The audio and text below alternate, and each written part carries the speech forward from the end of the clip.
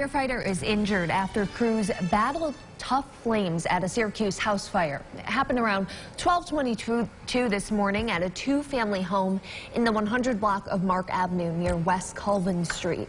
Crews say the back entrance of the home was fully engulfed in flames when they arrived. They had to work their way up to the attic to put the fire out.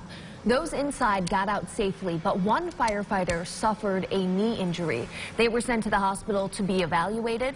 Deputy Fire Chief Barry Lasky says the crew fought through extremely difficult conditions this morning. I'm constantly going around the structure evaluating the conditions. The conditions in that attic were bad enough where I was getting ready to tell everybody they had to come outside and we were going to do this from outside.